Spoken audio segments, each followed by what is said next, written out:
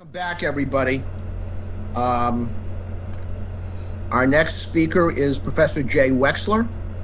He is a professor of law at Boston University School of Law, where he's won, among other things, the Michael Melton Award for Excellence in Teaching.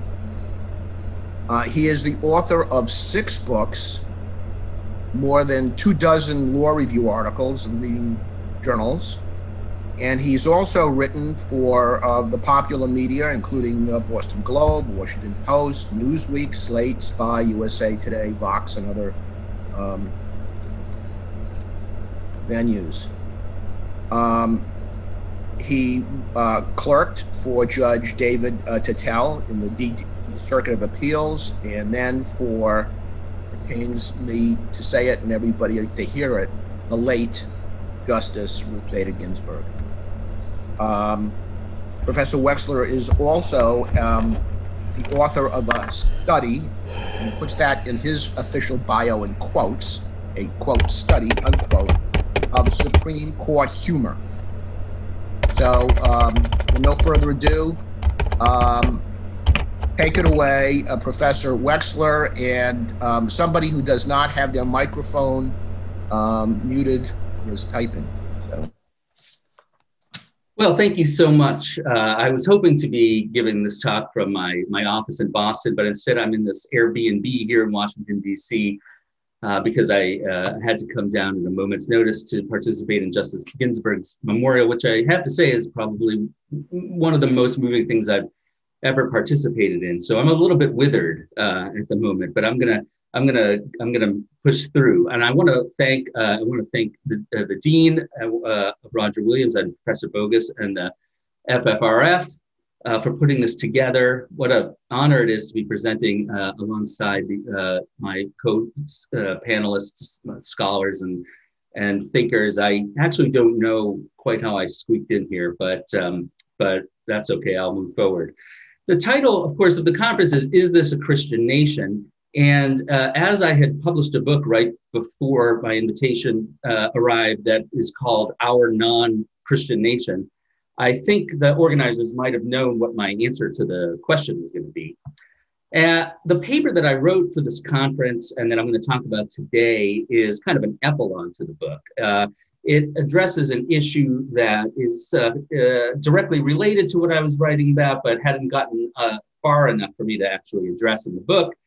So I'm gonna talk about it here. And the question is, what happens when a town or a county or some other jurisdiction that starts its meetings off with an invocation or a prayer decides to prohibit secular invocations from that invocation program? What's lost when that happens? And is that exclusion unconstitutional? And the short answer is a lot is lost, and yes, it's unconstitutional in my view. But in order to talk about those questions, I need to back up a little bit and speak briefly about the book itself and what its argument was. And then after I do that, I'll turn to the specific question of these secular invocations. So the book grew out of 2 straightforward, I think, observations about the United States that other speakers have discussed already. First of all, that in the past couple of decades, in a series of cases, the Supreme Court has significantly opened up public life to religious participation, public life in the sense of access to government funds, property, and institutions. And then the second fact is that at the same time the court's doing that, the nation is becoming more religiously diverse, less Christian, and this diversity includes the growth of the so-called nones, people who do not believe in religion at all, who are atheist or other variations. And the question of the book is, what should religious minorities, including secularists, in which I include myself as an atheist, what do we do in this post-separation of church and state kind of world? What does a religious minority do when the court has let religion into public life?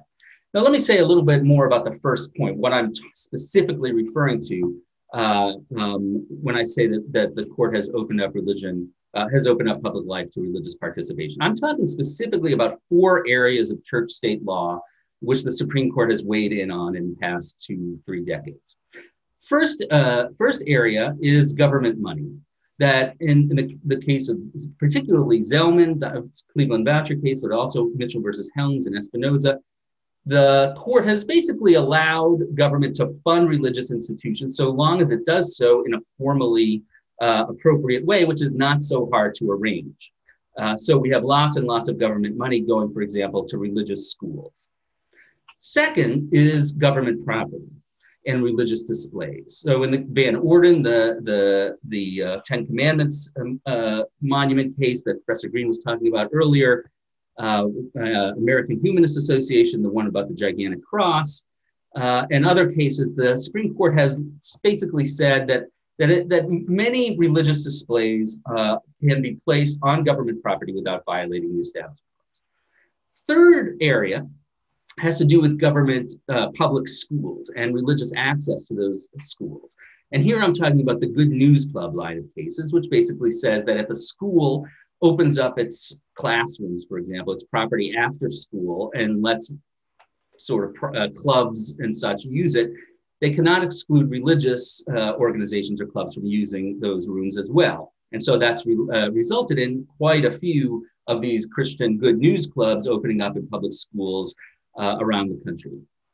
And then fourth and finally, government meetings and the practice of giving invocations before government meetings. So, and this is what I'm going to talk about most here, in the Marsh case and the Town of Greece case that have been discussed already, the Supreme Court has basically allowed town boards and legislatures to open up each of their sessions with a prayer specifically to Jesus Christ, our Lord and Savior. So in all of these areas, it's now clear, if it hadn't been before, that wide-scale religious participation is allowed. And the question is, what does a religious minority do in such a situation? Because the typical, I think, response of religious minorities to the issue of religion in the public square is to stay out of it, is to fight in the courts to get religion excluded from government support and not to partake in religion's participation in public life. So what do we do now? Of course, we can continue to fight in the courts, and FFRF and Americans United do great work in arguing these cases that are at the margins. But I don't think we're going to get very far in turning the clock back on separation of church and state with our current court, with our Kavanaugh and Justice Gorsuch and Justice Alito, and maybe tomorrow we'll find out also perhaps Justice Amy Coney Barrett, who I actually clerked with. She was a Scalia clerk when I was a Ginsburg clerk. So the fact that she might replace RBG is almost too much for me to process. So what options are left if we can't continue to fight in the courts? Basically two: either religious minorities stay home and cede the public square to Christianity, or change their approach and seek to participate in public life alongside Christians by asking for government money, putting up public displays, starting clubs in public schools, and giving invocations. Because the cases that I went through earlier they all involve Christians, of course, but they're not limited to Christians. And in the court, in at least two lines of cases, the kind of Larson versus Valente, no discrimination against a particular religion line of cases, and then the no viewpoint discrimination line of cases under the Free Speech Clause, the court has said the government can't discriminate against certain religions or certain viewpoints. So minority religions presumably can partake in take advantage of all these cases. So that's the premise. And then the book makes two claims. One is descriptive and one is normative. And most of the book is really descriptive. It describes how religious minorities, including secularists, have done this increasingly in recent years. And think about things like Muslim voucher schools. And the book goes into how sometimes when Christian legislators who are really in favor of voucher programs find out that there are in fact Muslim voucher schools, their support disintegrates. Think about Wiccan symbols on public property. Think about secular clubs in public schools. There's a great organization, great from my perspective anyways, called the Secular Student Alliance, which helps high school and college students start secular clubs in their public schools. Invocations by Hindus and others in front of legislative bodies and town boards, etc. There's a lot in the book about my favorite religious organization, the Satanic Temple. but I won't get into them right now. So that's the descriptive point. The normative point is that this, what I think is a somewhat counterintuitive development, is a good thing, one that we should celebrate and continue, particularly, I mean, especially given the current court and given that there's really no other option. This is really the only thing religious minorities can do. And not only is it the only thing, but there are some benefits for religious minorities from participating in public life. I think it's quite empowering for minorities to exercise rights to equal treatment. I think it's much more empowering than simply recognizing that one has the right. I do also think that the more religion that we have in the public square, and the more different religions particularly, the more educated our citizenry might become about religion and its alternatives. We're a nation that's not very educated about religion. And then finally, and this is the most difficult claim, and it's an empirical claim, and I don't think we have much evidence on it, but I have my hopes that with more religion in public life, we might end up with more mutual respect and tolerance as people learn about different religions from their own, and understand that people who believe other things are not, in fact, terrible people. So basically, the question boils down to, do we want a totally Christian public square, or do we want a public square that really has a lot of different religious and non-religious voices, a cacophony of those voices? And I think if you value pluralism at all, then that's really a question that answers itself. So that's the book. And now to make the transition to the specific issue that I want to talk about here. The kicker is that for this pluralism to work and work robustly, the courts have to take the Supreme Court's anti-discrimination principles seriously. And and moreover, it has to apply that anti-discrimination principle to explicitly secular or atheist views of the world, as well as all sorts of religious ones. Otherwise, this pluralism that I'm talking about would be partial at best. And you might think that this would not be a problem given these lines of cases that the Supreme Court has decided. If you can't discriminate on the basis of viewpoint, you can't discriminate on the basis of religion, then it seems like pretty straightforward that you have to include all of these different religious and non-religious voices.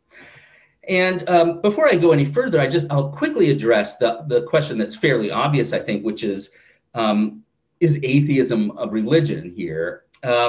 And I want to make a couple things clear. One is, when I'm talking about atheism, I'm not talking about a public position that is consistent with atheism. I'm not talking about whether public schools can teach evolution because, or whether that is an establishment of religion, which I think it clearly is not. What I'm talking about is atheism as truth. And I want to ask this question, or pose this question, which I think everybody will answer the same way, which is, could the government teach in a public school that atheism is true? That, in fact, there is no God? And I think everybody would say it can't do that. And the reason is because it's functionally a religion for purposes of the religion clauses. Now, it might not be a religion in some theological definition or anthropological definition. It might be, it might not be. But for purposes of the Constitution, atheism in that hard sense of there is no God functions as a religion. And that's, I think, why it can't be taught as truth in the public schools, and why I think essentially it counts as a religion for purposes of both the Larson versus Valente kinds of cases, and also a viewpoint for purposes of the Good News Club viewpoint discrimination is unconstitutional line of cases. But as it turns out, a few jurisdictions around the country have decided that it's not good enough to start almost all of their meetings with a religious prayer to a higher power, but that they also must exclude anyone who doesn't believe in a higher power from ever giving an invocation at a meeting, right? So what we're talking about here is policies to exclude atheists from giving invocations. And nobody thinks that there's going to be a government unit that's going to have 100 invocations, 95 of which are atheists. Just talking about one or two here and there. But some jurisdictions have actually said no atheist can give an invocation before a town meeting. And when challenged in the courts, those jurisdictions have won in both the Third Circuit and the DC Circuit, which upheld the exclusions from constitutional attack. And to me, that's an extremely disturbing development, because I think the anti-discrimination principle that I've been talking about is the key linchpin to the only silver lining that I can find in the court's recent pro-religion jurisprudence. If the government can promote religion, but it could also exclude non-religion in the hard sense of there is no God, then I think we're really in trouble. So what I want to do with the rest of this talk then is first, I want to describe the growing phenomenon of secularists asking to give and then giving invocations. How did it come about? What are secular invocations? What do they typically look like? Where have they occurred? What the reactions have been, and why I applaud the trend. Second, I want to talk about jurisdictions that have banned atheists from giving invocations and the cases that have reviewed those bans. And third, I want to explain why I think the bans are unconstitutional and why I think the Third Circuit and the DC circuits have gone wrong here. So the phenomenon of secular invocations. And we should start, I think, with the 1983 case of Marsh versus Chambers, which Professor Green was talking about. And that's where the Supreme Court upheld the practice of legislative prayer in a 6-3 opinion written by Chief Justice Burger. It's one of the most poorly reasoned opinions in religion clause, if not constitutional history. I think in my first book, Holy Hullabaloo's, I said that probably Justice Burger wrote the opinion in 5 minutes sitting on the can. But I actually revised that assessment in my most recent book because I just don't think it took him that long. Burger ignored all of the harms of legislative prayer that were articulated by the dissent. And the dissent, by the way, candidly also said very remarkably that if you gave, an exam to law students and you said legislative prayer, how does that fit under our precedent? All of them would say it's unconstitutional, clearly. But Burger upheld the Nebraska legislature's practice of legislative prayer simply by observing really that historically the House and Senate provided for chaplains 3 days before the Establishment Clause was ratified. There's a little bit more to that, as Professor Green explained, but not that much more, really. And then, so that was Marsh. And the court didn't take up the issue again until about 6 years ago when it decided Town of Greece, which involved Town of Greece versus Galloway, which involved invocations before the town board in Greece, which is a little town outside of Rochester, which were expressly and consistently Christian, so much so that the Second Circuit just struck it down. The Supreme Court upheld the practice of the Town of Greece 5-4. And in doing so, it rejected two purported distinctions between Marsh and Town of Greece. First distinction was that the fact that this was a town meeting rather than a legislative body rendered the prayers coercive and thus unconstitutional. If I'm going before the board and I want a zoning request and I'm an atheist and everybody starts saying a prayer to Jesus before the meeting starts, I'm going to feel pressured into participating in that prayer. And the second distinction was that these prayers in Greece were completely sectarian, unlike the ones in Marsh, which actually were less sectarian or not sectarian because a Jewish legislator in Nebraska had complained about them, and so the prayer had changed their practice. I agree, by the way, that this was coercive. I don't agree that the sectarian nature of the prayer should matter, only because there's just no such thing as a non-sectarian prayer. Occasionally, the Supreme Court talks about a non-sectarian prayer. I don't know even what that means. It's complete nonsense to me that there could be a non-sectarian prayer. And Justice Alito, to his credit, takes that position in his separate opinion in Greece. But the key to Justice Kennedy's opinion in Town of Greece, for my purposes, is the line where he says, in response to an argument that the town should not have only invited Christians to give the invocations, he says, so long as the town maintains a policy of non-discrimination, the Constitution does not require it to search beyond its borders for non-Christian prayer givers in an effort to achieve religious balancing. So, in other words, the town must maintain a policy of non-discrimination. Wow. Now, Justice Kennedy didn't say what that meant. He didn't say where it came from, but he did say it. And it does seem to me best understood as being rooted in the constitutional principles I already mentioned, because those are the obvious ones. And he's certainly talking about the Constitution. So I don't know what else he would be talking about in this particular, with this particular language. In any event, religious minorities, and especially atheists and secularists, with the great aid of separationist public interest groups like Americans United for separation of church and state, the American Humanist Association, and also this little outfit out of Madison, the Freedom from Religion Foundation, jumped all over this line and basically started these programs to help atheists and secularists give invocations before town bodies. Americans United had what they called Operation Inclusion. FFRF had their great Nothing Fails Like Prayer Award, which was supposed to give all of these towns a Thomas Paine in the ass. And then there was the Central Florida Free Thought Community, which did maybe more than anybody.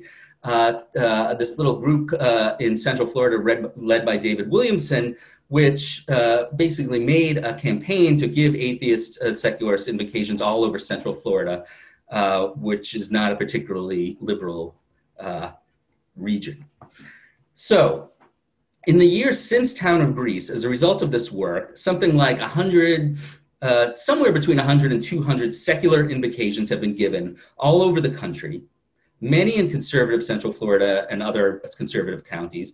If you're interested, you could look at the CFFC website, because it catalogs very helpfully many of where these invocations came from, with links to videos and to the transcript of the invocations. Very easy to find online. And you might wonder, well, what is a secular invocation? What is it like?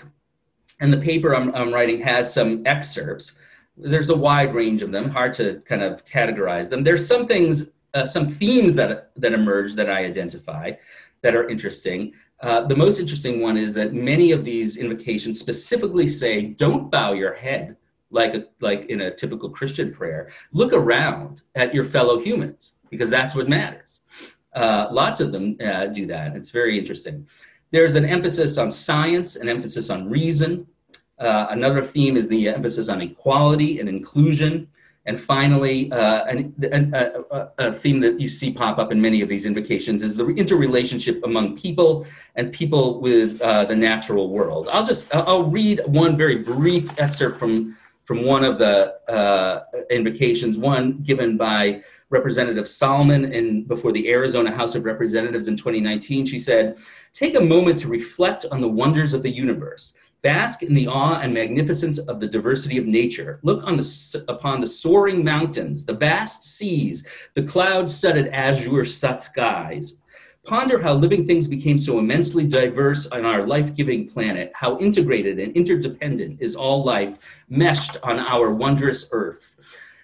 Can we truly fathom the depth of the intricacies required to produce and sustain living beings such as animals, plants, microbes, the engines that support the survival of such diverse life forms on an incredibly insignificant planet in an insignificant galaxy in an insignificant corner of an unimaginably immense universe that may possibly be a single speck floating in a sea of universes?" It warms my heart. Okay, so what are the benefits of secular invocations? I think that in all the ways that religious minorities and atheists could partake in public life, the invocation is the one that best promotes the interest and pluralism that I mentioned earlier. Because an invocation is sort of like a mini lecture, a 2 to 3 minute lecture about the belief system or non-belief system. There's a captive audience, usually. I mean, somebody can leave, and in fact, many times they do. I'll mention that in a minute. But usually people stay.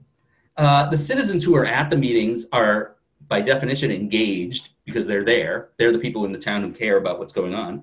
And the invocation allows the religious or non-religious belief system to give an in-person example, right? So it's not just a monument. It's a person who's there in front of you giving a Hindu invocation or an atheist invocation, and people can look and say, "Oh, you're not so terrible, atheist. You're a normal person." So I think that a lot is lost when any kind of invocation is off the table. Next question might be, what have the reactions been to these invocations? Most of them have gone without incident, actually. I've been to one. I went to see Linda Stevens, who was one of the plaintiffs in Town of Greece versus Galloway, give an atheist invocation before the town board that she had sued and brought to the Supreme Court. I couldn't have missed that. So I went to Rochester just to see this invocation, and it was lovely. And in fact, everybody there was very respectful. There was no hullabaloo whatsoever. There was a guy who was sitting right next to me who took off his hat because he thought it was going to be a prayer. And then when it became clear that she wasn't really praying, maybe he put his hat back on. But it was a Red Sox hat, so I didn't really care. But there are some other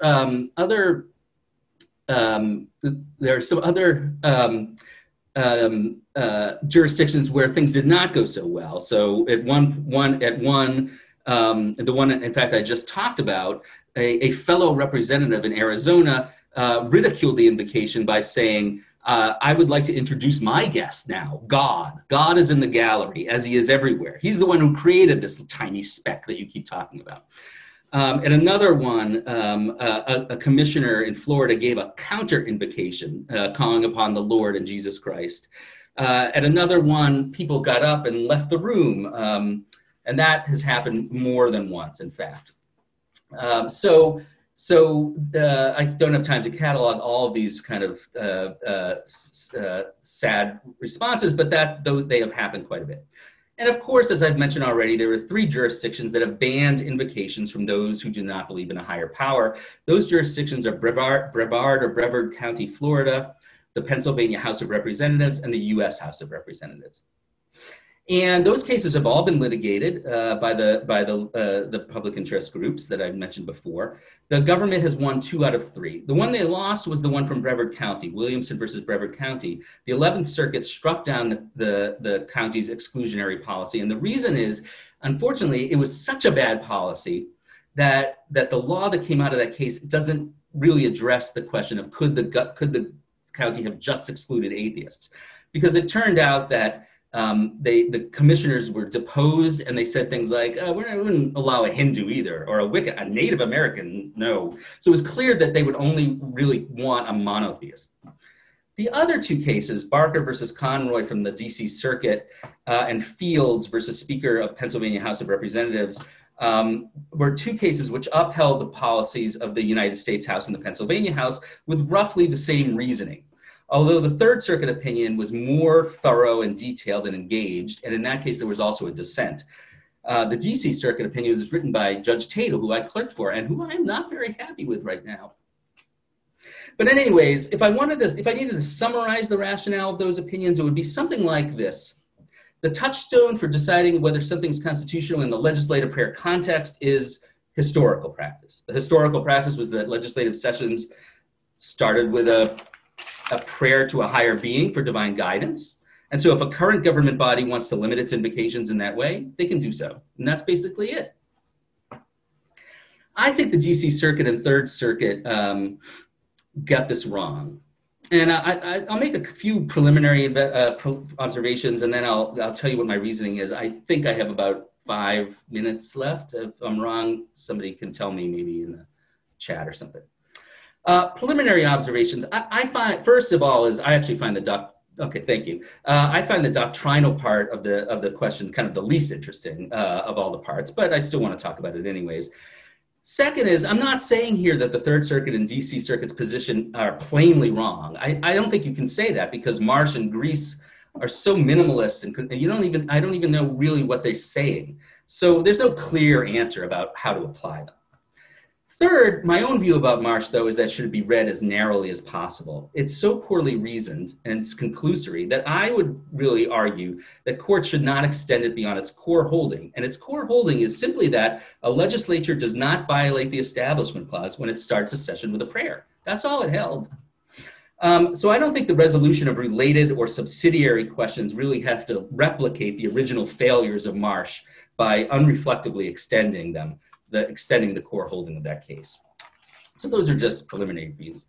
As to the substantive analysis, the key is figuring out what to do with the non-discrimination language of Kennedy. is that just part of the historical analysis itself and that doesn't add anything substantive? Or is it independent and in addition to the historical analysis? And if it's the latter, what does it mean? What we know about the history, I think, and I'm no historian by any means, absolutely not, and I'm taking this from an 1853 Senate report that was cited in Greece, and also there was an expert report that was submitted in the field. I think the fact is probably nobody gave secular invocations or Buddhist invocations or Hindu invocations or Jewish ones really throughout history, but there was also probably no formal exclusion either. In other words, there was de facto discrimination, but not formal de jure discrimination.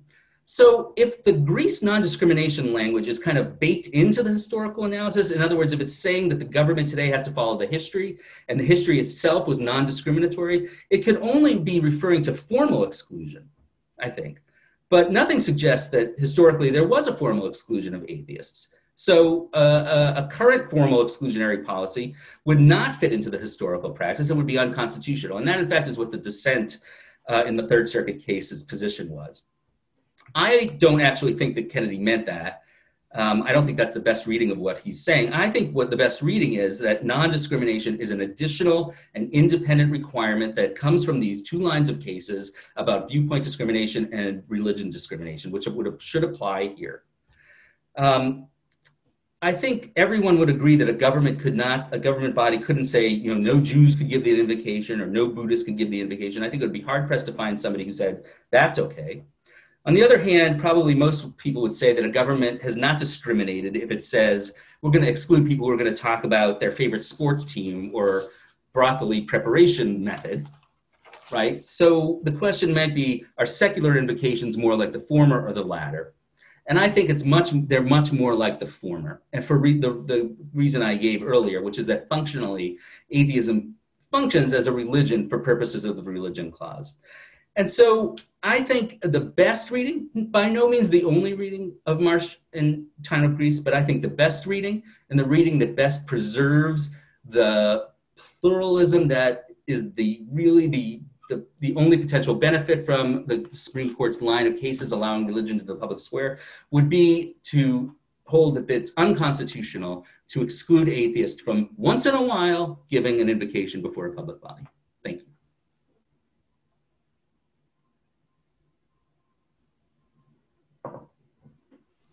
Thank you, Jay. That was terrific. Have you ever done any theater? I haven't, but you know what this is? No. It's the producer's thing. Stretch it out. Stretch. Apparently, Mary Ann Case, who is following you, has technical problems. I don't think she is with us at the moment. She's informed us earlier that some construction in her building has been intermittently interrupting her internet, and she seems to have disappeared for the moment. So let me see if there are questions here for you, and there are.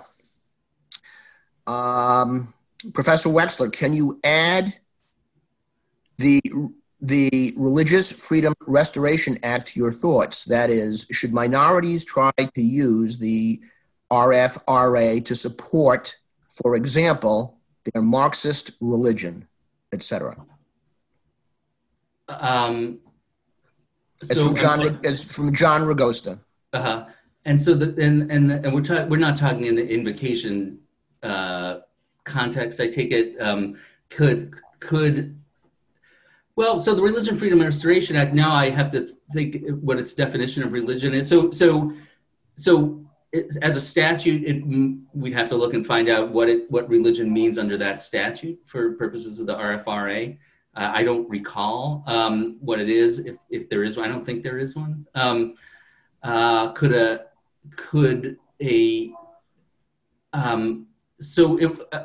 don't know. I mean, I'm trying to think, what would an atheist religious practice be? Because that's the question, and the question would be: can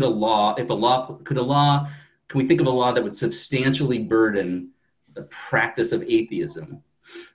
Is the practice of atheism include being able to give an invocation? So let's say it is. Let's say there's an atheist group that says it is part of our core philosophy that we must speak before. Oh, before public bodies? Would a rule excluding them violate? I'll think about that for the next 35 minutes.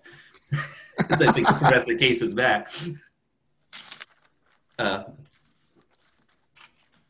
Should I? So I see Professor Case is virtually with us. Welcome, Professor Case. Mary Ann Case is the Arnold I. Shore Professor of Law at the University of Chicago Law School. She has taught at Columbia Law School, at Princeton University, at the American Academy in Berlin, at New York University School of Law, and the Virginia School of Law. She is better qualified than anybody I know to talk about, to do a comparative analysis of law schools. She is the author of dozens of articles and book chapters about religious freedom, gender equality, feminism, and other topics. Her work has appeared in the Yale Law Journal, in the Stanford Law Review, the California Law Review, the Supreme Court Review, other leading journals. She received her BA from Yale and her JD from Harvard. And she's been having a technologically white-knuckled day. I know that, so we're all pulling for you and your internet. Professor Case, take it away.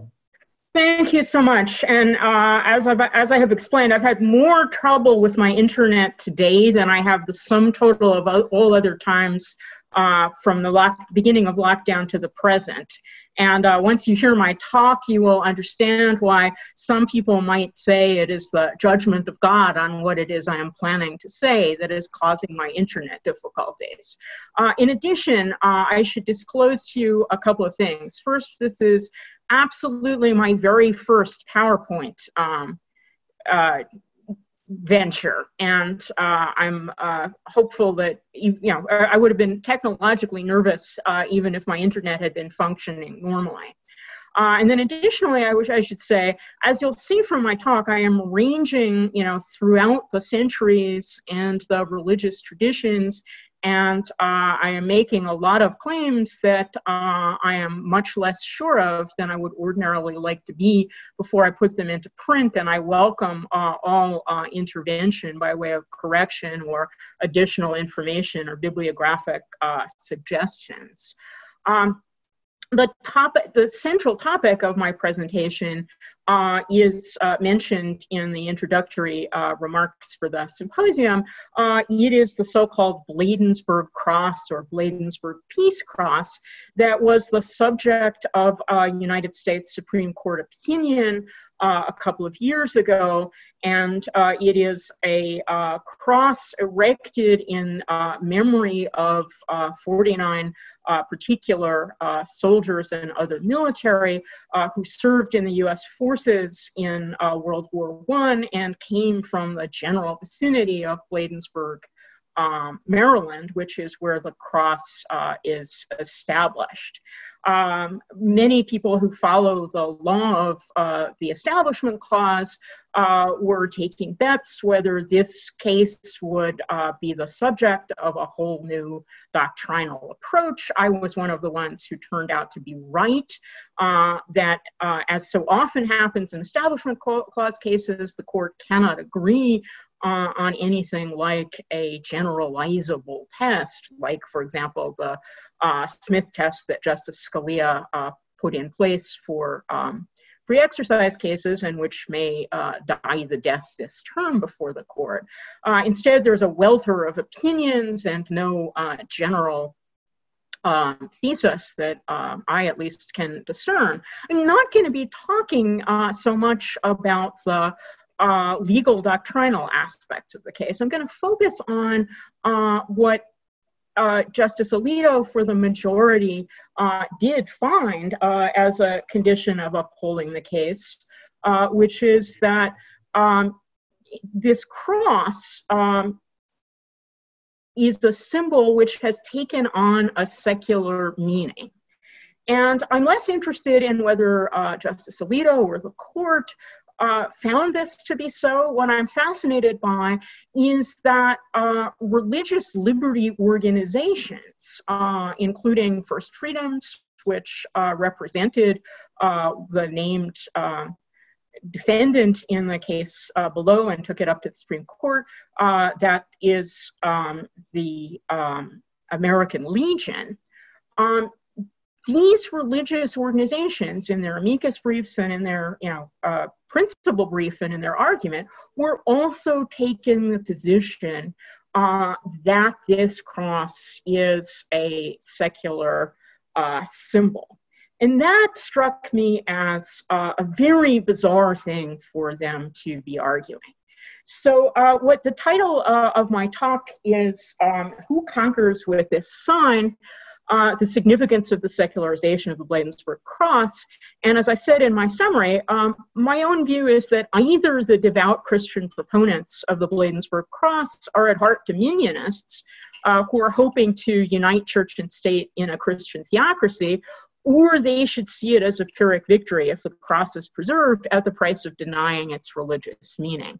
You see in my introductory slide that question, who conquers with this sign, not as a question, but as a statement, written in the heavens, in hoc signo vinces, with this sign you will conquer, of which, the history of which I'll talk about more later. But I was particularly intrigued to look at this from the perspective of the religious. So I was particularly eager to do this at Roger Williams Law School because famously, while Jefferson is thought principally to be concerned, if not exclusively concerned, with the benefits of separation of church and state for the state and the dangers of a lack of separation for the state, Roger Williams, and I'm oversimplifying wildly, was by contrast interested in the dangers to the church of a lack of separation. And I've put up opposite an image of what I hope can be seen as the garden that Roger Williams describes of as the church, walled off from the wilderness of the world. The famous lines from Roger Williams' The Bloody Tenant that most encapsulate his view, and in particular, his statement that that both the Jewish in the Old Testament and the Christians in the New Testament were separate from the world, and when a gap was opened in the hedge or wall of separation between the garden of the church and the wilderness of the world, God hath broken down the wall, made his garden a wilderness, and that if it ever will please him to restore his garden in paradise again, it must of necessity be walled in peculiarly unto himself from the world. This is a separation of holy from unholy. So what I want to explore is the ways in which the Bladensburg cross, the cross through long history, and the arguments in its favor by the religious proponents of its remaining, that is to say, not the city of Bladensburg, but those who from a specifically religious perspective defended it, how this is an exemplification of exactly the concerns Roger Williams raised. So I am putting myself, so I've done a version of this talk directly in conversation sponsored by the Federalist Society with people who filed briefs and represented parties before the court, and I'm putting myself, I'm making a case to them from their own Christian perspective. In a sense, I'm defining myself vis-a-vis them as Ha-Satan, not Satan the devil, but the adversary. And what I have said to them is that they are betraying Christ in saying that this is a secular symbol. I have invited them to consider a version of the story of the denial of Peter that is found in the three synoptic gospels. And for those of you not up on your Bible stories, the story goes as follows. Jesus had his disciples gathered around him and predicted that he would shortly be arrested and tried and put to death, and that all of them would abandon him. And Peter steps up and says, no, I would never abandon you, just never. And on the left-hand side is a sketch from the catacombs from the 4th century of Jesus is saying to Peter, you think you're not going to betray me, but I'm here to tell you before the cock crows, you will betray me 3 times. And so Jesus is in fact arrested, and almost all the other disciples in fact flee. But Peter, thinking, I am going to stick with him, goes further than any of the others. He goes into the courtyard of the high priest's house, and that's the manuscript illustration on the right-hand side. And he sees Jesus being abused and being readied for trial, and he stands around warming his hands by the fire, and various people, like a servant of the high priest, say to him, didn't I see you with this guy? Aren't you one of his disciples? And Peter, as Jesus predicted, said, no, I'm not one of his disciples, never saw him, never heard of him, nothing to do with him. And then, of course, the cock crows. So my argument to the religious defenders of the Bladensburg cross as a secular symbol is that they are essentially making Peter's mistake. They are thinking that they are going to go further than anyone else in defense of Jesus and what he stands for, but what they end up doing is betraying him. And I want to put this, so I mentioned that this would be a Pyrrhic victory if the way they get the cross to be preserved is by saying that it is secular. Pyrrhus, of course, is a Roman general who famously said, another such victory and we are lost because of the heavy casualties. I want to turn your attention to another Roman general and emperor who was the originary of the question or the statement that I put up in this sign, you will conquer. And that is, of course, the Emperor Constantine. Constantine ended up as a Christian shortly before he died. He made Christianity tolerated under the Roman Empire through the Edict of Milan.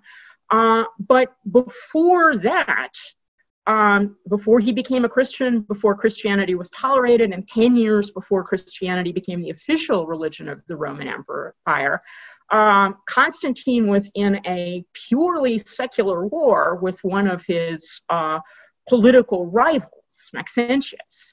And just before the battle, the infamous so-called Battle of the Milvian Bridge, Constantine, who had previously flirted with all kinds of religions, he'd been a devotee of Sol Invictus, the invincible sun, decided, he wanted victory, and claims and told the church father Eusebius, according to Eusebius personally, told Eusebius late in life that this happened to him. But the night before the battle, he had a vision. Not only he, but his whole army had a vision. And the vision was of a sign in the heavens. What I've shown you here is an example of this from the Vatican, from the Raphael rooms in the Vatican. And it is the sign of the cross. For Eusebius, it was not the cross, it was the so-called hero. The first letters in the word Christ, also to the C and the H. The first letter is also in the word Kronos. But by the Middle Ages, this had been very clearly seen simply as a cross. You see on this image, there's Constantine, he sees the vision, and it says in Greek, not in Latin, in toi Nika, in this sign you will be victorious. Nika as in Nike, the shoe company for victory. And here's another, this is the title page I took from Church of Santa Croce in Florence. And the next day, the Battle of the Milvian Bridge. And you'll see the angels are assisting Constantine, and there's Constantine, who has put the cross on the standards of his legions and combined it with the eagle of the Roman Empire. And again, so grateful was Constantine that he immediately made Christianity a tolerated religion, but it went within 10 years from being tolerated to being the official religion of the Roman Empire. Constantine also started meddling in religious matters. He convened the Council of Nicaea, which gave us the still used Nicene Creed, setting forth Christian doctrine. And commingling of church and state in this way also led to another thing that the framers were worried about, which is the church acquiring or seeking to acquire material goods. The final panel in this Raphael Rooms about Constantine in the Vatican is of the legend of the so-called donation of Constantine, where Constantine, in gratitude, gives to the church the land's substantial territory in Italy that subsequently became the Vatican state. And then Constantine united, in a sense, the Christian religion with the Roman state by, for example, putting on his coins this standard. So this is, again, the standard of the Roman legion with the hero rather than the cross on top. But again, if people of Christian faith are looking at this, they should, I hope, be put in mind of the scriptural passage where Jesus is asked about tax paying and asks for a coin and says whose name is on this and whose inscription, and when he gets the answer Caesar, says, well, render unto Caesar the things that are Caesar's and unto God the things that are God's. What we are seeing here is a conflation of the things that are Caesar's and the things that are God's, depending on which side of this coin you're looking at. And I mention this in the context of the fact that infamously, in God we trust, the motto of the United States prominently appears on the money of the United States. So, with that as a background, with Constantine and his Roman legions, I come back to the Bladensburg Cross case, which is captioned American Humanists versus American Legion. And I want to say a lot of discussion in the briefing, in the lower court, in the Supreme Court, had to do with the cross as a quintessentially Christian religious symbol for the death and resurrection of the Christ, with the notion being that was the reason it was on a gravestone, and that the Christmas holiday may have become comfortable and familiar, as Justice Brennan says, and the Christian holiday, as the Puritans would have told you, has always been commingled in its celebration with pagan rites. The Easter holiday, and before that, the Good Friday holiday, marking Christ's death on the cross, have not had, at least when references to cross and resurrection, the same secular traction. I want to basically concede that this cross is not now, nor has it ever been, principally a symbol of Christ's death and resurrection. It's a commingling of earthly military power and earthly military standards with the Christian religion, and has been from the get-go. So I've now, it's hard to see from the photos what's on this, but it's the seal of the American Legion appears in the middle of the cross. The virtues mentioned are valor, endurance, courage, and devotion. And then there are passages from Woodrow Wilson and from others about how these soldiers died for the great cause of preserving liberty. So I do think that the cross is about sacrifice, but it's that the soldiers are being analogized to Christ, dying sacrificially for a good cause, not narrowly that their own resurrection is being prefigured.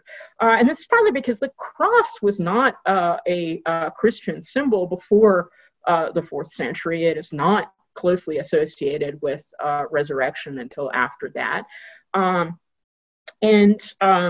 Yeah, even the Puritan graveyards did not principally feature the cross. Why the cross is associated with World War I graveyards, and this is a World War I memorial, the Supreme Court and others make much of, and it's this poem written by a Canadian killed in the war, "In Flanders Field, the poppies blow between the crosses row on row." Again, this is about secular sacrifice. We will not sleep though poppies grow in Flanders Field. So we're passing the torch on to you.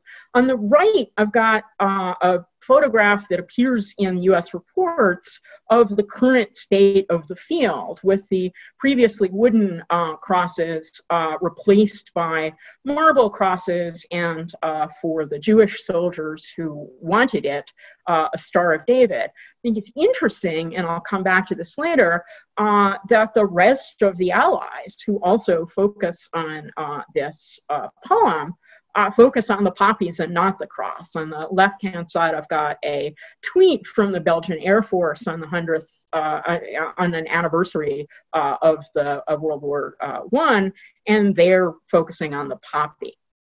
Okay.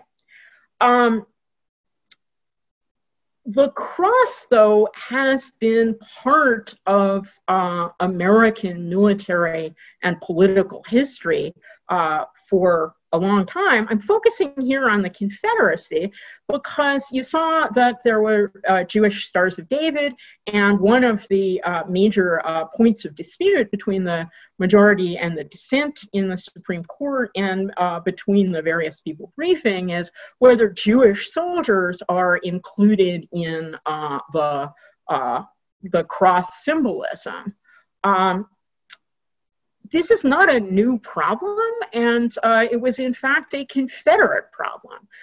What I have here is a slide of the proposed and final Confederate flags and a discussion of them by William Porcher Miles, who was the chair of the Confederacy's committee on the flag and the seal. And he originally wanted something like the cross on the left. That's a South Carolina secessionist cross. He wanted to remove the South Carolina palmetto and the moon and simply have a Latin cross as the flag of the Confederacy.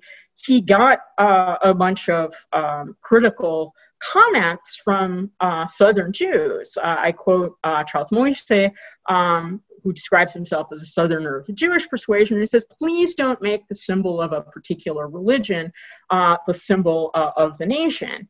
And Miles exceeds. And what he says is, I'm going to make it diagonal because then it doesn't stand out so conspicuously that it is a cross. Now, of course, for him, it still was a cross, but he says it's more heraldic than ecclesiastical. It's being the saltere of heraldry, significant of strength from the Latin salto, to leap. Actually, it's from the Latin for stirrups. And people who mocked the original Southern battle flag said, well, it really looks like a pair of suspenders, not a cross.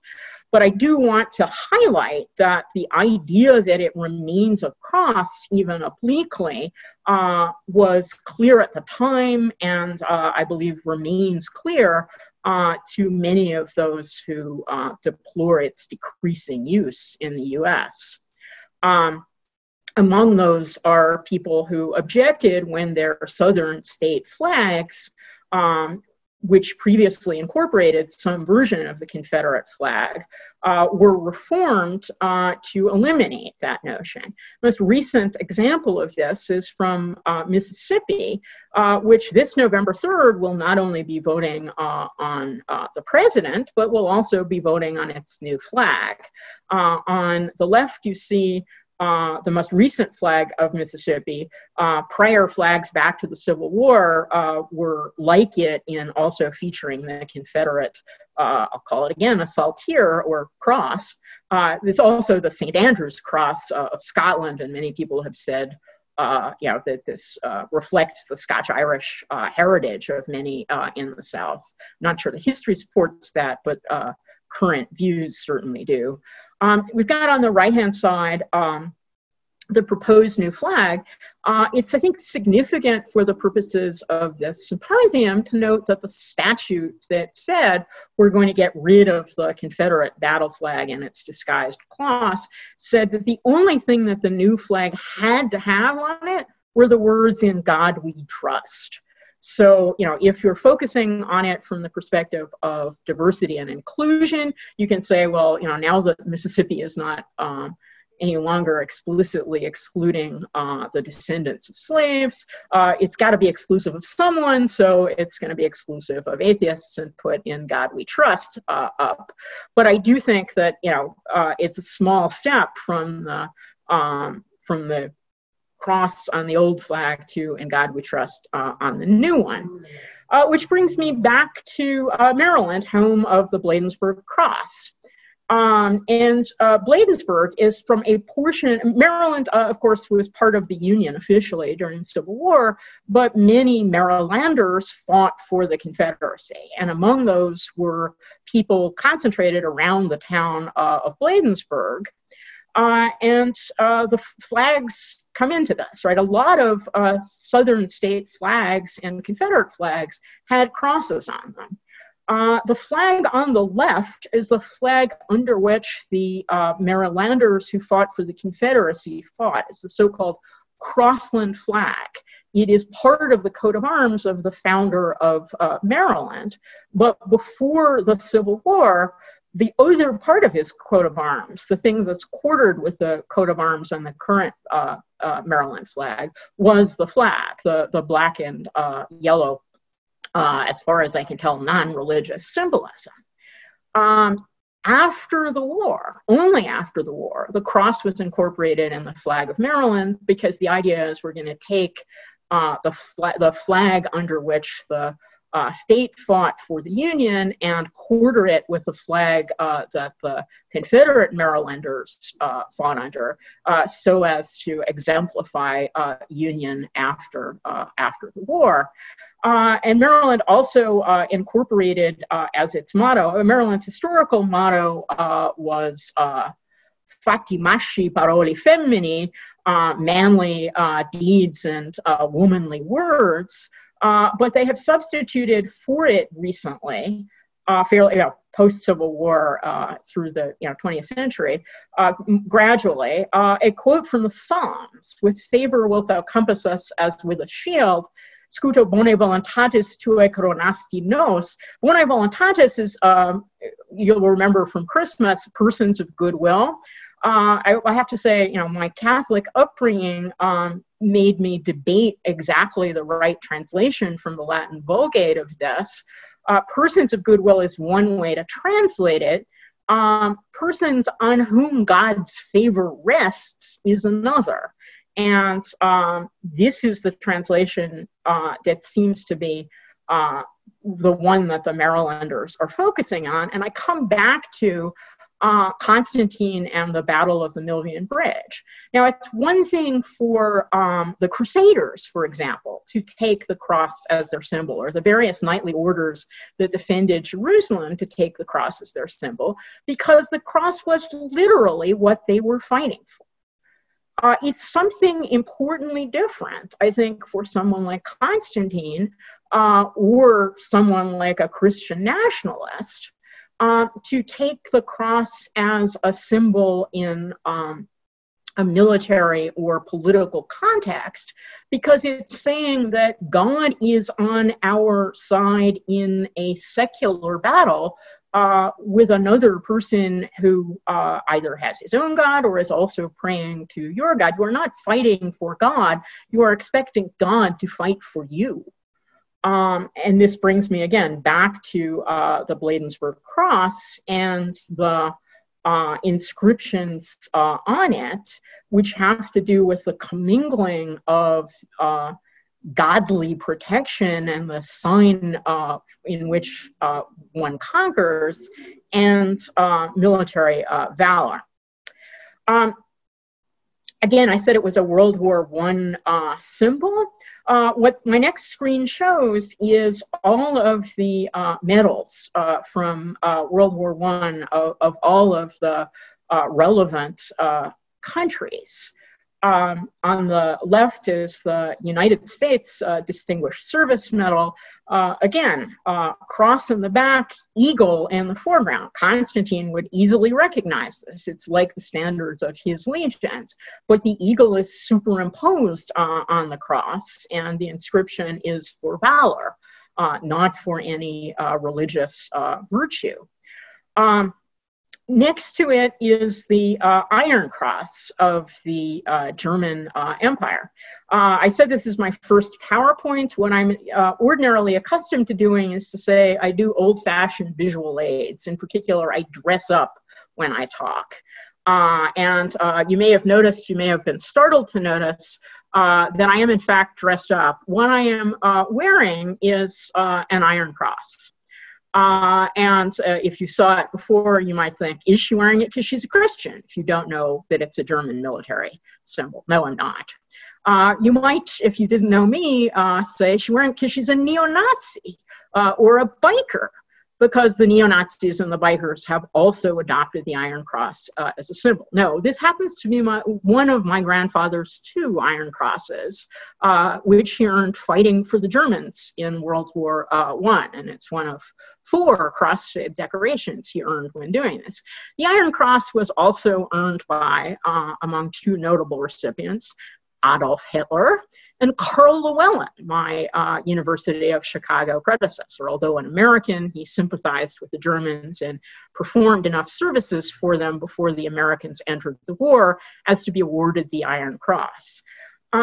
It wasn't, interestingly, until World War I that, as far as I can tell, the United States put the cross on any of its military decorations. Previously, the decorations were things like stars. I'm having folks from the Institute of Heraldry and the Pritzker Military Museum confirm this for me. But what I wanted to point out is that, you know, everybody on both sides chose the cross. The rest were more or less Christian nations. You've got the Victoria Cross from the UK at the lower right, and then the Austro-Hungarian Cross, and the Belgian and the French Croix de Guerre, each of them combining, as Constantine would readily recognize, military with religious symbolism. And the idea is we wish to conquer, but not conquer death as Christ did, but conquer a secular enemy on the field of battle and sacrifice ourselves, perhaps as Christ would, in that noble cause. So, some U.S. military symbols have specifically invoked the Crusaders. Mickey Weinstein and the Military Religious Freedom Organization got this one stopped. But this is, as I said, the Crusaders are something very different. Not the U.S. military Crusaders, the original Crusaders. They were fighting for the cross and for Christ. They were not commingling church and state, breaking down that wall that to Roger Williams was so important. So I want to come back to the poem that is used to validate the use of the cross as a World War I military symbol, and point out that there are 2 things highlighted in the poem: the crosses, which in various secular instantiations of the poem have been changed to headstones, and the poppies. The United States has interestingly chosen the cross and defended, and now the Supreme Court has validated, the Latin cross as the specific symbol of the World War I dead. The rest of the combatants, like the Belgians, have chosen the poppy. If you have ever spent time in the UK around November 11th, the Armistice Day, you will see that everybody from the Queen on down wears the poppy as an emblem to commemorate World War I, and precisely from this same poem from which we get the cross, they get the poppy. So here's my proposal.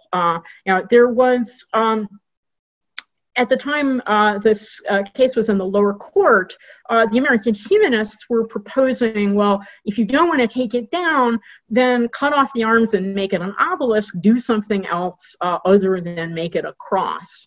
So my question is, why not the Bladensburg poppy rather than the Bladensburg cross? And I commissioned a talented architect friend of mine to actually see if this could be realized as a conceptualization. What you have here is her illustration, and she pointed out to me that there actually is already a firm that makes solar panels that are in the shape of a flower and can make them to specifications. So, were it not that the Supreme Court has already blessed the Bladensburg cross, I would propose that the thing to do is for us to join the rest of our World War I allies and embrace the Bladensburg poppy, and that Christians above all, more than secularists or lawyers or Supreme Court justices, need to answer better than they have hitherto. Why not the Bladensburg poppy instead of the Bladensburg cross? I'll stop there. Thank you, Professor Case. That was terrific. We're all relieved, as I know you are, that your internet did not fail during that terrific talk. We have just about 3 minutes before the break. If anybody is a fast typer. Okay, so let me take these 3 minutes if no one has already put in a question. Take it away. Yeah, first of all, now that I'm more full screen, I'm also wearing poppies embroidered on my jacket. This is low-tech, old-fashioned visual aids. And I will point out that coming back to Roger Williams and the garden and the wilderness, okay, poppies are the wilderness. Poppies are a wild flower. So to embrace the cross as a secular symbol is to tear down the wall, whereas to embrace the poppy is to allow the holy to remain holy, rather than to co-opt the holy for unholy purposes. And I don't mean by unholy necessarily wicked, but not holy, as Roger Williams would say. Great. Well, that explains a terrific outfit and old-fashioned visual aids.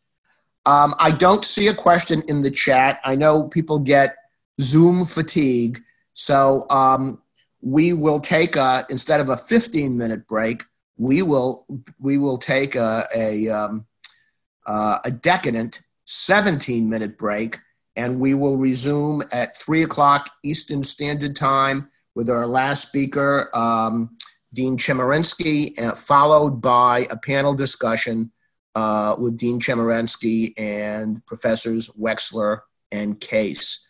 See everybody in 17 minutes on the hour. Hi, everybody. We are waiting for Dean Chemerinsky, and if Professors Wexler and Case are available, if they could rejoin us, we will pose whatever questions we have from the audience to them while we're waiting for Dean Chemerinsky, who we're frantically trying to reach at this very moment. Jay, I see you're there. Marianne, there are you. So I think we have some questions. Thank you for appearing instantly on request. And I've got a question here for Jay. For Professor Wexler, you mentioned that Muslim religious school vouchers made legislators rethink their position on religious vouchers. Besides the positive pluralistic impacts of minority religious and non-religious participation, will this public participation reveal a potential Christian bias running through recent First Amendment jurisprudence and precipitate a similar retraction of religion from public life in general? This question is from Jonathan Stark. If I understand the question, I think the answer is yes, and it's not, and the group that's really pushing that is the Satanic Temple, because opposition to atheists and Muslims is certainly out there, but you should see how people react when the Satanists come to town. So, for example, and in fact, the Satanists, and I'm specifically talking about this group, the Satanic Temple, not other forms of Satanism, but this group is they purposefully ask to participate in public life alongside Christians, for example, by putting up their 9-foot Baphomet monument on in Arkansas, and giving invocations before boards. And they know that when the public realizes that the Satanists are going to give an invocation, for example, it makes them very, very worried, and sometimes they shut down the entire, whatever the program is, entirely. So this happened in Phoenix. The Phoenix had a policy to start their city council meetings off with a prayer. So the Satanic Temple asked to give a prayer. The city council first said yeah, because they had to. And then when it became clear to everybody that there were in fact Satanists that were going to give a prayer, the city council, the city of Phoenix went bananas, and they had a like 3-hour public meeting, which you can find online, which was basically we're a Christian nation over and over and over, people taking out dollar bills and saying it says in God we trust, not Satan. And so eventually what happened is they just decided to switch to a moment of silence instead of a prayer. And things like that have happened. Actually, sorry, Jay, I'm just going to interrupt you 1 second to let Roger Williams IT know that Professor Chemerinsky is typing into the question and answer function that he is here. Can we hear him? So Roger Williams IT, see what you can do. Professor Wexler, sorry, keep. Yeah, so the best, my favorite example of this phenomenon is when a county in Florida started handing out Bibles to their public school students. They didn't hand them out; they kind of had them on a table. People could take them or not. And the Satanic Temple made what's called the Satanic Book of the Satanic Coloring Book, the Big Book of Satanic Activities. And it's just like the 7-page booklet with like a word search for words like justice and freedom and a maze to find Satan and stuff. And the town of Florida, the town in Florida, the county just said, we're not going to let any religious materials be distributed anymore, rather than have that go out. So yes, it happens. Great, thank you, thanks. So Dean Chemerinsky has joined us. Before I introduce him, let me just say a couple of housekeeping things. And first is a reminder to everyone that if you have questions for our afternoon presenters, Professors Wexler, Professor Case, Dean Chemerinsky, type them into the question and answer function. And I'll, time permitting, I'll read all of them that I can in the panel discussion following Dean Chemerinsky's talk. I do want to just publicly thank Roger Williams IT and Joe Auger and Roger Williams Law School Law Events, Chelsea Horn and Jane Govnick, for all of their work on this symposium. It's been a lot of work in the Zoom world, and thank you so much.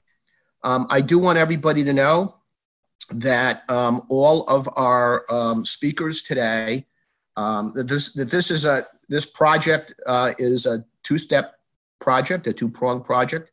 And the first prong is this, this symposium live that you've been watching today. The second part is that all of the contributors to this symposium are contributing major original articles to a special symposium issue of the Roger Williams University Law Review. which will publish their papers in this special issue. Thanks again to the Freedom from Religion Foundation for a very, very generous grant, which will allow us, among other things, to print a especially large run of this symposium issue, and to distribute the issue to federal judges and law professors throughout the nation. With that said, let me introduce Erwin Chemerinsky. His visage will be familiar to many of you because he is a recognized public intellectual. In addition to a teacher and scholar, he is the Dean and the Jesse Chopper Distinguished Professor of Law at the University of California, Berkeley School of Law. He was previously the founding Dean and Distinguished Professor at University of Chicago Irvine School of Law, where he also held a joint appointment with the Political Science Department. Prior to that, he taught at Duke and UCLA and Southern Cal and DePaul Law Schools. He is the author or editor of 11 books, and this is not hyperbole, hundreds of professional and popular articles. His most recent book is We the People, a progressive reading of the Constitution for the 21st century. That is, assuming he hasn't written one over lunchtime today, or it's just, he hasn't, because it's just coming up on lunchtime in Berkeley, California. As I've mentioned, he's a public intellectual. He was named one of the top 20 legal thinkers in America by Legal Affairs. He's twice been named the most influential person in legal education by National Jurist. He received his bachelor's degree from Northwestern and his law degree from Harvard University. Dean Chemerinsky, the floor is yours. Thank you so much for the kind introduction. Thank you for letting me be part of this terrific symposium. I wish we could have all been together in person, and I apologize for the technical difficulties. I was listening to you and hearing Professor Wexler and frantically thinking out, how do I get on as a participant? So thanks for your patience with regard to that. The symposium asked the question, is the United States a Christian nation? The answer must be a resounding no. The country is not now, never has been, and hopefully never will be a Christian nation as a matter of law. In 1791, in the Treaty of Tripoli, the United States declared, and I quote, "The government of the United States is not, in any sense, founded on the Christian religion." To be sure, there had been proposals in American history to amend the Constitution to make it officially a Christian country. There was a proposal introduced in 1864 by the National Reform Association that would have amended the Constitution to say, quote, "Humbly acknowledging Almighty God as the source of all authority and power in civil government, the Lord Jesus Christ is the ruler among nations, and his revealed will is the supreme law of the land in order to constitute a Christian government." It got nowhere in Congress. In 1950, there was a proposed amendment which said that is to recognize the authority of the law of Jesus Christ, Savior and ruler of nations, through whom we are bestowed the blessings of liberty. Didn't get anywhere in Congress then either. So I think that these proposals failed miserably tells us something, that even at those difficult times, there wasn't enough support to get it through a congressional committee, let alone through Congress. And yet, there continues to be this myth that we hear all the time that this is a Christian nation. The phrase in part comes from Justice David Brewer in Holy Trinity versus United States, where he wrote, quote, "America is a Christian nation." Now, there are commentators who say this today. James Dobson from Focus on the Family says that the United States was established as a Christian nation by Christian people. Now, when I say the United States is not a Christian nation, I'm saying it as a matter of law. As a matter of social reality and social practice, there are over 200 million Christians in the United States. I am Jewish, and I'm often acutely aware that we live in a Christian country. Christmas, despite what some say, certainly feels omnipresent to one who doesn't celebrate the holiday. But my view is that as a matter of law, the Constitution was meant to create and should be interpreted as creating a secular government. I am very embarrassed to say this after the kind introduction, but I do have a new book that came out September 1st, and it's titled The Religion Clauses. It's co-authored by Howard Gilman, published by Oxford University Press, that was published September 1st of 2020, and it is very much relevant to what this symposium is about. In it, we defend, both with regard to the Establishment Clause and the Free Exercise Clause, the importance of separation of church and state. I want to make 3 points today, and they certainly parallel what Howard Gilman and I argue in our book. First, historically, the United States was never meant to be a Christian nation. Second, as a matter of constitutional interpretation, we should interpret the Establishment Clause as creating separation of church and state. And third, in fact, what I fear for the future, especially with the newly constituted Supreme Court.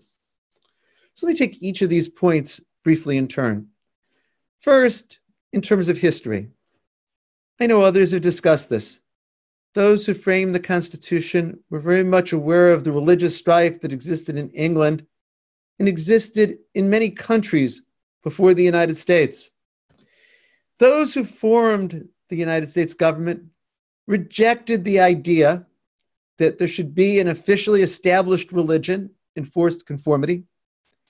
Those who formed the Constitution chose to have secularization of government, intolerance of all religions. What evidence can I point to in support of this?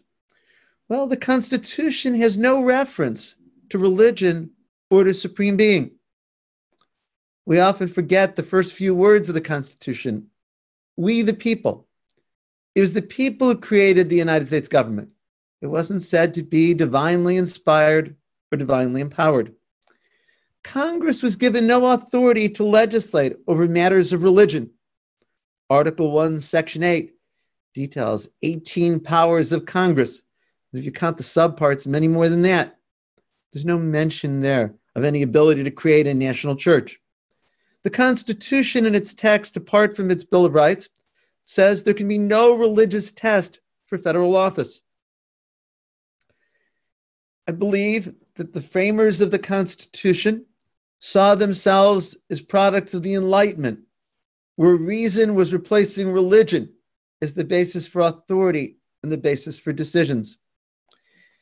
It's not coincidental that when a Bill of Rights had to be added, the First Amendment starts with provisions with regard to establishment and free exercise. Why is that? I think there's an internal coherence to the provisions of the First Amendment. It begins by talking about freedom of conscience, the ability of each of us to decide for ourselves what to think, including how to worship. It then moves on from that to say how we express ourselves, the freedom of speech that we possess, the ability we have to take our ideas and use them to petition government, the ability we have to persuade others by assembly, by freedom of the press. And so I don't think it was accidental that the First Amendment embodies this idea of a secular government and of tolerance of all religions. To be sure, some of the state constitutions prior to the US Constitution did enshrine religions.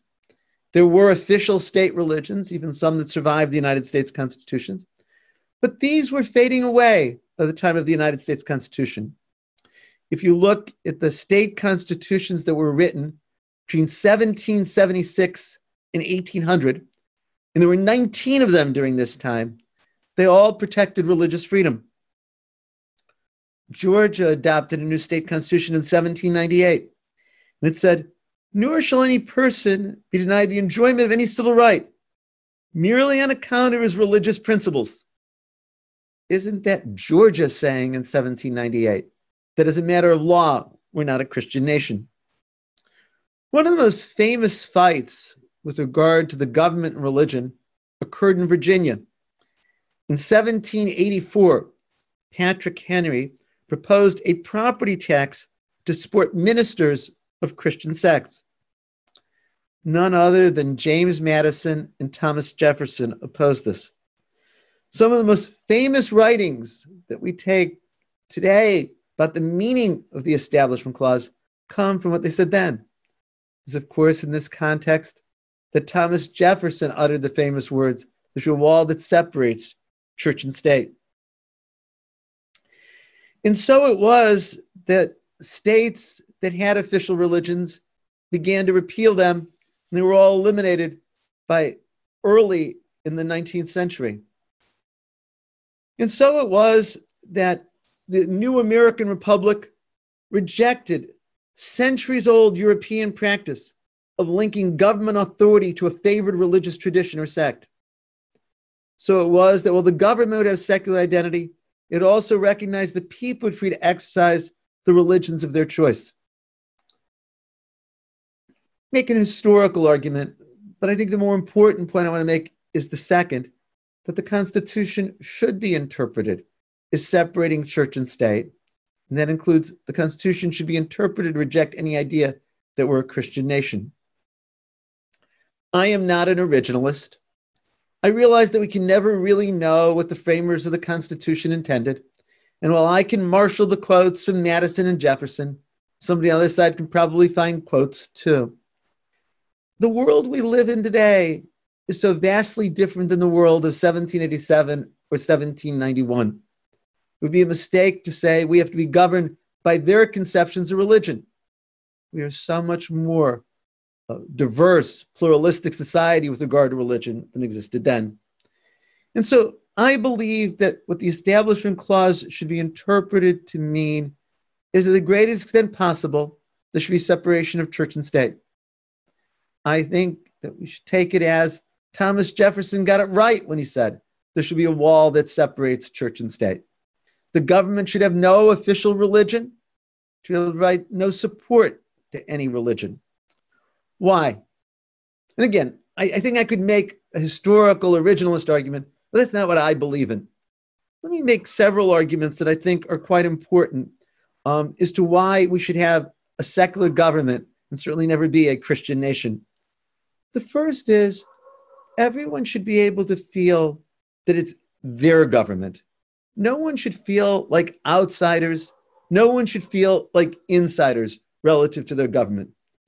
This was the wisdom of Justice Sandra Day O'Connor. She very much explained this in saying that we need to have the government be secular and not endorse religion, so no one feels like an outsider. Let me just read a few words from Justice O'Connor here, where she says, and I'm quoting her, "Endorsement of religion by the government sends a message to non-adherents that they're outsiders and not full members of the political community, and an accompanying message to adherents that they're insiders." I argued a case in the Supreme Court in March of 2005, Van Orden versus Perry. It involves a 6-foot-high, 3-foot-wide 10 Commandments monument that sits directly at the corner of the Texas State Capitol and the Texas Supreme Court. I was representing Thomas Van Orden, a homeless man who brought a challenge against this. At one point in the oral argument, Justice Kennedy said to me, with real hostility in his voice, "If your client doesn't like the 10 Commandments monument, why doesn't he just look the other way?" And my answer was, we don't excuse constitutional violations by ignoring them, and there would be no stopping point. Then a city could put a large cross atop City Hall and say, if you don't like it, look the other way. And of course, then all who are not Christian would feel that it's not their government. If I had to go testify before city council or state committee or House committee that had a cross behind the members, I would certainly not feel that it was my government. I think there's a second reason why I favor separation of church and state, and that it's wrong to tax people to support the religions of others. This isn't just an idea of liberal law professors early in the 21st century. It was none other James Madison who said that in opposing the tax that Patrick Henry opposed. James Madison said it would be, quote, immoral to tax people to support the religions of others. There are religions that believe that people of my faith cannot go to heaven. There is such a thing. Or believe that people of my faith are doomed to something far worse. And they're allowed to have that belief. But I shouldn't have to pay my tax dollars for them to teach or proselytize that belief. But inevitably, if the government becomes aligned with religion and the government can tax people, then I am supporting religions that are antithetical of my own and that teach things about my religion that are deeply disturbing. The third reason for separating church and state is to prevent coercion. Inevitably, the government becomes aligned with religion.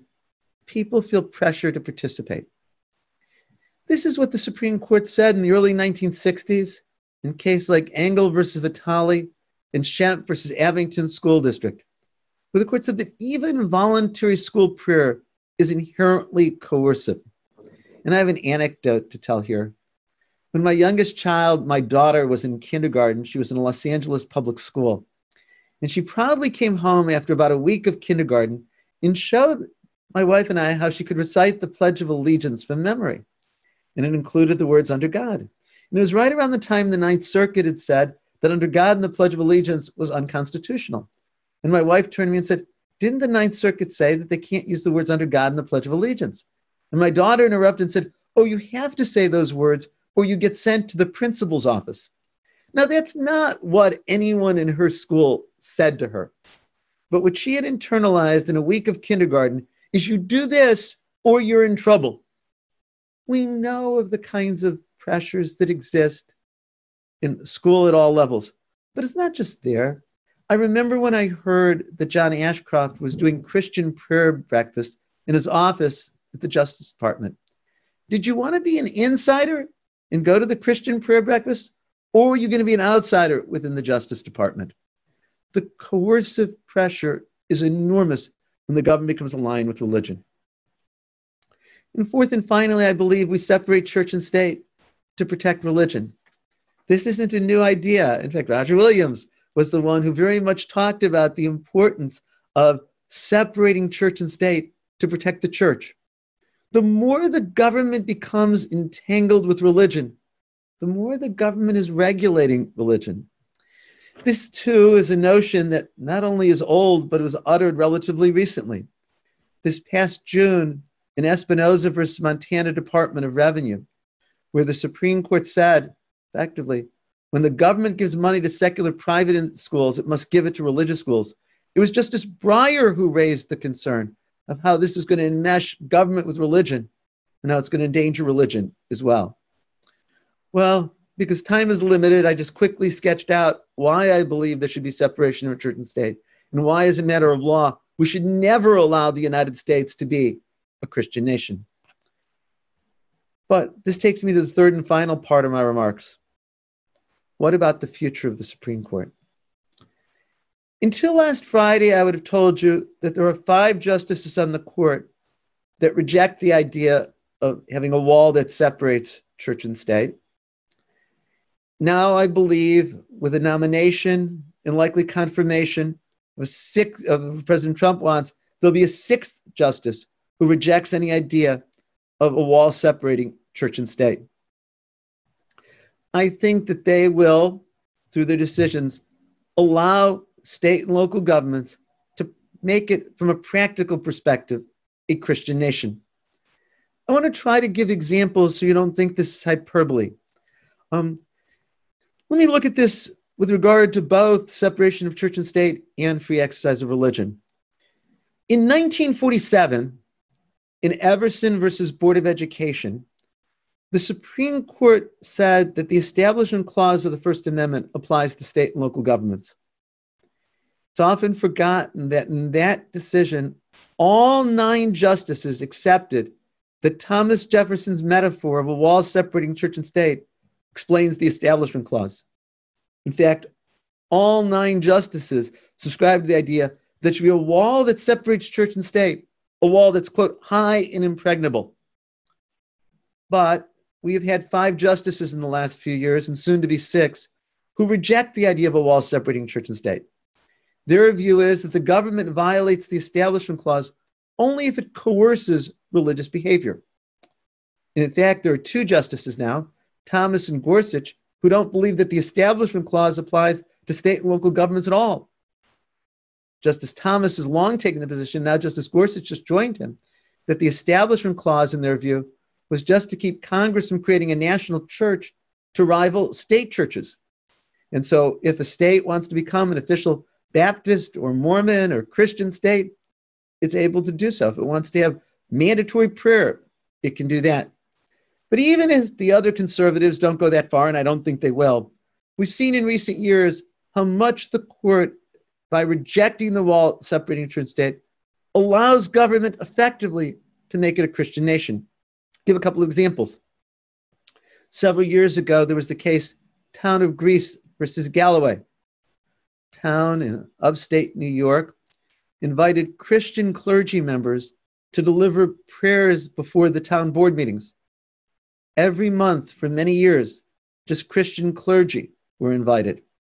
There was an objection, and for a few months they invited non-Christian clergies, and then for a few more years went back to just Christian clergies. Almost all of the prayers were explicitly Christian in their content. The United States Court of Appeals for the Second Circuit said, this is clearly a violation of the Establishment Clause. The government has become aligned with a particular religion. The Supreme Court, in a 5-4 decision, rejected that. Justice Kennedy wrote the opinion for the court, and the court approved allowing a town to have sectarian prayers for town board meetings over a long period of time. Or take a case from June of 2019, American Legion versus American Humanist Association. It involves a 45-foot cross that sits on public property at a busy intersection in Prince George County, Maryland. The United States Court of Appeals for the Fourth Circuit found this to be unconstitutional. The Fourth Circuit said a cross is a quintessential Christian religious symbol. It doesn't belong by itself on a busy intersection on public property. The Supreme Court, and it was 7-2, reversed and said that it was permissible to have the cross there. Well, what does it mean that we're going to have 5 and I think 6 justices who take the view that the Establishment Clause is violated only if there's coercion with regard to religious behavior? Religious symbols on government property will be allowed without exception. The government can put nativity scenes and crosses anywhere it wants. There's going to be no basis for objection. No longer there will be justices who say that the question is there an endorsement of religion? No longer the justices who will have they're maybe to comprise a majority to take that position or take the position of separation. I think that the accommodationist justices, the 6 who are there, will allow religious symbols. I think they were going to allow much more religious presence at government activities, like prayer at town board meetings. Not only are they going to allow aid to religious schools, they're going to require aid to religious schools. For decades, the issue was, when is it permissible for the government to give aid to a religious school? And a complex body of law developed. But now the conservative majority is saying, if the government is giving aid to a secular private school, it is constitutionally obligated to give that same aid to religious schools. The court began down this path in Trinity Lutheran versus Comer in 2017. Justice Sotomayor, in her dissent, pointed out this is the first time in history the Supreme Court had ever said the government was required to give aid to religion. But footnote 3 in that decision said it was just a case about aid to playgrounds. But we saw in Espinoza versus Montana Department of Revenue in June of 2020 that it's not just about aid to playgrounds, that the court's going to say that anytime the government gives aid to secular institutions, it must give it to religious institutions. During the early years of the George W. Bush administration, there was a great debate about whether or not there should be charitable choice. And what this meant was, When the government gives money to secular institutions, like for preschools or drug rehabilitation or alcohol rehabilitation, should it be able to give that aid to religious institutions? Now what the Supreme Court has done is take a policy question and turn it into a constitutional requirement, saying the government must do so. And I said I also want to say a word about free exercise of religion. 30 years ago in Employment Division versus Smith, it was Justice Scalia who said that there's no basis for a religious exception from general laws, that people shouldn't be able to claim their religion as a basis for violating the law. I have never seen a constitutional issue where the sides have flipped so dramatically. It was the liberals who criticized Employment Division versus Smith. But now it's the conservatives who have rejected Employment Division versus Smith, and it's the liberals who've come to embrace it. Why? Religions are claiming the ability to discriminate, say, against gays and lesbians in all aspects of life. And I think we now will have 5 and probably 6 justices who say that bakeries and florists and stationery stores and photographers can refuse to serve gays and lesbians at their weddings. I think we're going to see from the Supreme Court case this term, Fulton versus City of Philadelphia, the courts say that a social service agency has the right to discriminate against gays and lesbians and still participate in placing children in foster care. I even will say I think there are 5 justices who will vote to overrule Employment Division versus Smith. There's always a tension between liberty and equality. Any law that prohibits discrimination limits the freedom to discriminate. We've made the choice as a society for well over 50 years that stopping discrimination is more important than the freedom to discriminate. But now we have a majority of the court that's going to say that people in the name of their religion can discriminate. And inevitably, this is about Christians, Catholics who want to discriminate with regard to providing services, discriminate in employment, discriminate with regard to contraceptives. I very much lament the direction this is going. I don't think it's going to lead to it ever officially being declared a Christian nation, but I think it's going to practically have that effect. So I would just conclude, since I'm at the end of my 30 minutes, by again going back to Justice O'Connor. Soon before she left the court, in her last opinions about the Establishment Clause in June of 2005, she wrote some words that I think we should remember.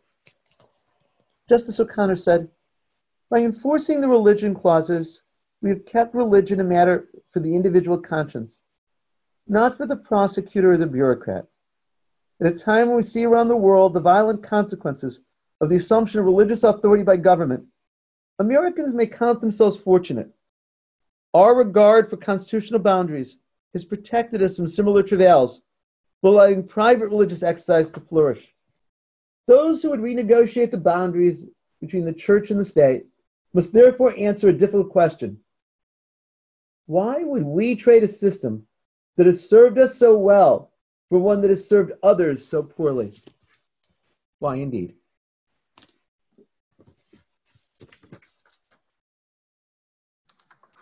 Thank you, Dean. That was terrific. If Professors Wexler and Case can join us, we will have our last discussion session, and I will read questions from the chat function to them. There's still time to type in questions if you have questions for our afternoon panelists.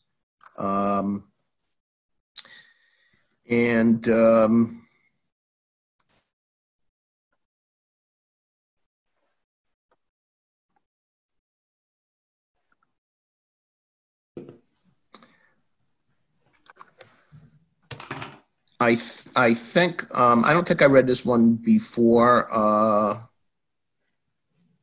from Jonathan Stark for Professor Case as a response to. Maybe I did read that one before. So let me start from Patrick Elliott, huh? You didn't. I didn't. Okay. For Professor Case, as a response to creative poppy modification for the Blandenberg Cross, What would your response be to advocates for preserving the cross as an important historical landmark and not as a religious symbol, while potentially dispensing with the religious aspect of the cross? Many preservationists might take exception with such a modification as damaging its historic significance or integrity. So I think this gets to one of the reasons why the court dissolves into a welter of opinions and what Justice Kennedy long ago correctly called a jurisprudence of minutiae when it deals with monuments and symbols. The particularities of the Bladensburg Cross, as I understand them, and I don't think that this is very controversial, is that this is not a particularly distinguished monument from an architectural or historical perspective. It is significant to anyone, preservationists, the inhabitants of Bladensburg, the descendants of World War I veterans, because of what it commemorates, not because of the significance historically or architecturally or artistically of the way it does that. Now, some people say the significance is that it is a cross, and that's exactly what my talk was about. But preservationists would fall, I think, into two camps. The camp of people who care about the material character of the cross is, in this particular instance, although I can imagine lots of counterexamples, a small one, right? The people who want to preserve it because of its significance as a memorial for the dead. And that has, I think, little to do with whether it becomes a poppy or remains a cross. I have a question here from Patrick Elliott. I think based on the time that he posted it, it's probably to Dean Chemerinsky. Do you believe there is a significant risk that the Supreme Court will invalidate most state constitutional no-aid provisions as violating free exercise? What impact do rulings like Espinoza have on state rights? Yes, I believe there is a real risk that the Supreme Court will invalidate those no-aid provisions. I direct you to Justice Alito's opinion in Espinoza, where he wrote the opinion that basically would say that he believes those no-aid provisions were motivated by hostility to religion and should be struck down on that basis. Now, I think there's so much that's wrong with this. First, many states had no-aid provisions even before Blaine amendments began. New Jersey had a no-aid provision in its constitution before there was a United States Constitution. Also, the Supreme Court has said that the motive behind a law isn't a sufficient basis for invalidating the law. Look at Chief Justice Warren's opinion in United States v. O'Brien. Third, I'm concerned about it from a federalism perspective, that I really believe that states should be able to make those choices for themselves. 43 states that have no-aid provisions in their state constitutions. But I think what the Supreme Court is likely to say is that that violates free exercise. And I don't see any way to read Chief Justice Roberts' opinion in either Espinoza or in Trinity Lutheran as other than saying when the government gives aid to private secular institutions, it must give that same aid to religious institutions unless doing so would violate the Establishment Clause. And very little will violate the Establishment Clause for these justices. From Nicholas Little, with Breyer and Kagan consistently joining the accommodationists, is it realistic to talk about 6-3 rather than 8-1 when it comes to future establishment cases?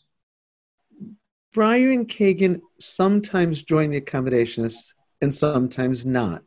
Let me start with the sometimes not. Town of Greece versus Galloway was 5-4, and Justice Kagan wrote a terrific dissent joined by Ginsburg, Breyer, and Sotomayor. In Espinoza, which we were just talking about, it was 5-4, and Ginsburg, Breyer, and Sotomayor each wrote dissents, which Kagan joined. On the other hand, Breyer has not always been with the strict separationists. I lost Van Orden versus Perry 5-4 because of Justice Breyer. I've got to tell you, as I wrote my brief in that case, as I prepared to argue, I was convinced it was all about Sandra Day O'Connor. I made my brief a shameless attempt to pander to Justice O'Connor. If I could have put Justice O'Connor's picture on the front of my brief, I would have done so. The week before the oral argument, a reporter called me and said, "You cite Justice O'Connor 23 times in your brief." And I said, "Yeah, so I got O'Connor's vote, but Breyer concurred in the judgment, and it was the fifth vote to allow the Texas Ten Commandments Monument. On the other hand, that same day, it was 5-4 in the Kentucky case with his voting to strike down the Ten Commandments monuments there, or the Ten Commandments displays that were there. Breyer and Kagan were with the majority 7-2 in Trinity Lutheran. They were the majority last year, 7-2 in American Legion versus American Human Association. They were the majority 7-2 in the Our Lady of Guadalupe School this term. They were the majority 7-2 in Little Sisters of the Poor versus Pennsylvania. So in those cases without Ginsburg, it would be 8-1. And I think that Ginsburg not being there matters in another sense as well. She was born in 1933. She had seen anti-Semitism in a way that none of the other justices, even the Jewish justices, had. And she talked about that. And I think she could bring that human experience into why it's so important that we not be legally a Christian nation, why it's so important to be separation of church and state. And I think losing that voice on the court is really major loss for the justices in the nation. From Philip Primo. Dean Chemerinsky, why should we conclude that the Establishment Clause was meant to apply to the states, given the existence of state churches, parish tax schemes, and religious tests in the early republic, and the persistence of religious tests in early modern times?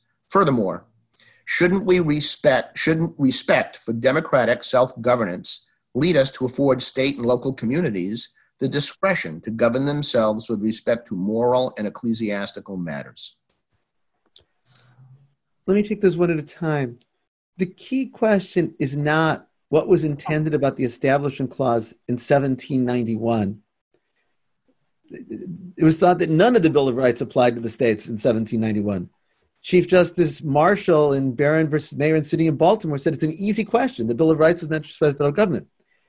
It was the 14th Amendment, the Due Process Clause especially, that was interpreted to apply the Bill of Rights to state and local governments. So I think it's a mistake to say, what did the framers intend in 1791? But I also think it's a mistake to focus on what the framers intended. I think the question always has to be, what's the best way of interpreting the Constitution? Now, I could certainly make an argument, and we make it in our book, as to why separation of church and state is what the Establishment Clause is about. But I think for now, I've tried to give the reasons why that's the better perspective. Should we leave this to just state and local determination? No more than we should leave freedom of speech or equal protection or cruel and unusual punishment or due process to state and local interpretation. I think that it's crucial that we enforce the basic rights of the Constitution against state and local governments. And I think one of those basic rights is found in the Establishment Clause and another in the Free Exercise Clause. And I think that includes separation of church and state.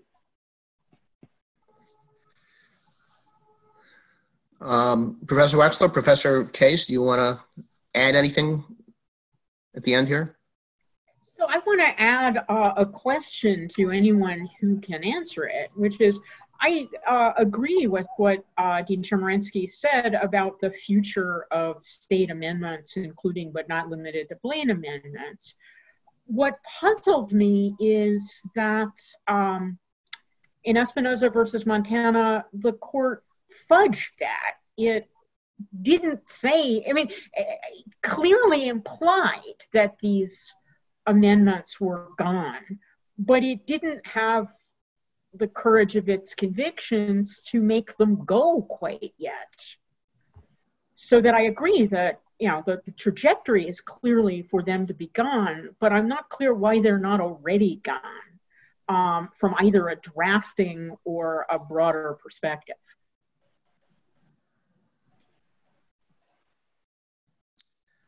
Let me, if nobody else is going to, Go ahead. I'll answer your question with a question and then try to answer the question. Why has the Lemon Test survived? After all, there's 5 votes to overrule the Lemon Test. And my answer to that is because the court has not needed to overrule the Lemon Test to accomplish whatever it wants in advancing religion. The court can uphold the cross in American Legion versus American Human Association without needing to overrule the Lemon Test. The court can approve the prayer in Town of Greece versus Galloway without overruling the Lemon Test. I think the court's been able to do what it wants with regard to requiring aid to religion without needing to declare those provisions facially unconstitutional. I think Alito wanted to go there in Espinoza, and that's why he wrote the opinion he did. I think the Supreme Court can achieve exactly the same thing without declaring it facially unconstitutional by the path that they set out in Trinity Lutheran and Espinoza, requiring government aid go to religious institutions when it goes to secular institutions. And also, Professor Case, this is a new path. Trinity Lutheran is 3 years old. Espinoza is 3 months old. So I wouldn't say we're at the end of that path. So I have a question, and I skate on thin ice on asking it because constitutional law is not my principal. It's not an area of my scholarship except for Second Amendment scholarship. But in this question about whether the Establishment Clause should be incorporated by the 14th Amendment against the states, isn't the test the Palco test, and didn't Cardozo develop that? And isn't it something along the lines that what is incorporated are those principles that are fundamental to our conception of ordered liberty? And if that's the case, hasn't a wall of separation between church and state become fundamental to our concept of American ordered liberty? So I would say the current court is on a path, and has been since Hosanna Tabor, to embracing Roger Williams and rejecting